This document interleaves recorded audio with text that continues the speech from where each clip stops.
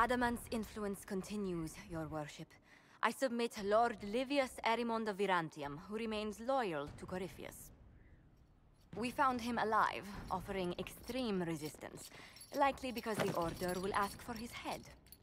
In more colorful terms. To say nothing of justice you might personally require for what was suffered in the Fade.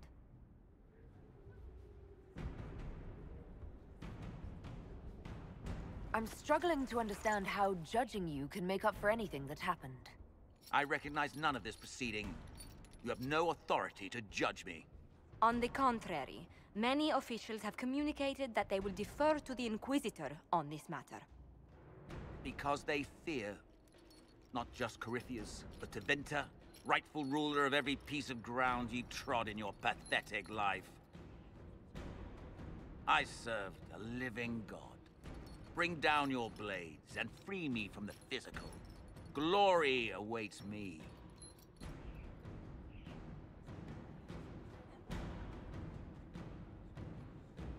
Since death is a validation for you, I will delay it. Lord Livius Erimond of Virantium, you'll spend the rest of your days in the deepest, darkest hole we can find.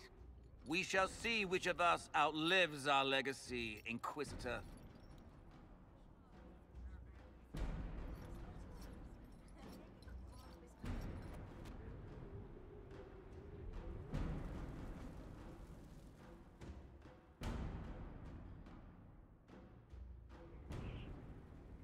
Another of the lingering pains of Adamant, your worship. Sir Ruth is a senior warden of the Order. She was one of the many who slit the throat of another to bind a demon. She does not contest this. In fact, she surrendered to us. She requests no mercy. She wants the public justice of the headman's axe.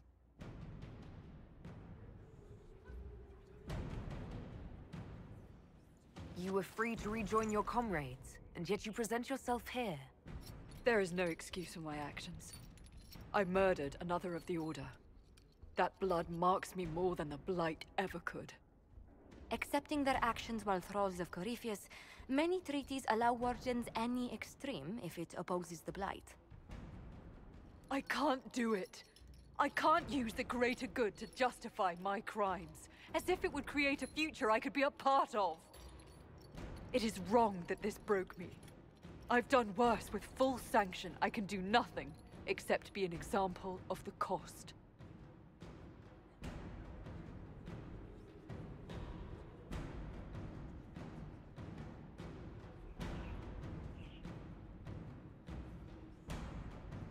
Sir Ruth, I'm not a blade you can fall on to hide from your responsibilities. There's no shortage of ways a warden can die. Drag this deserter back to the Order. I can't do this anymore. I never asked for this.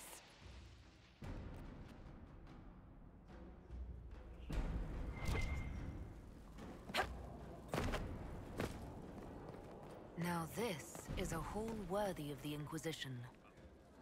Would you have guessed such a pairing? No, I prefer a highborn scandal. This is much less enthralling. Did I ever tell you about the time Hawk was on a Merchant Guild hit list? Hawk's uncle got into an investment scheme with a couple of merchant caste businessmen. They took a lot of people's coin in order to arrange the import of wandering hills from the Anderfells. A delicacy, I'm told. Their weird, foreign foodstuffs arrived alive, and one of them, true to its name, wandered off in the middle of the night.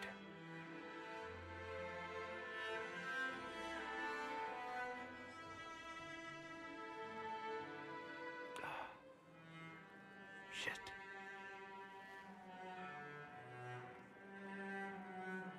The guild traced the shipments to Hawk's uncle, but as usual, he was so far in debt he couldn't see daylight. So they went after Hawk instead. They sent guys from the local carter to Hawk's estate one night. 5 big dusters, armed to the teeth. They kick in the door, and Hawk yells, You're just in time, and drags them over to a game of Wicked Grace. They played 2 hands of cards before the city guard showed up to take them away. A couple of them became regulars in our weekly game. Oh, just had that effect on people. I always wanted to tell that one. Thanks.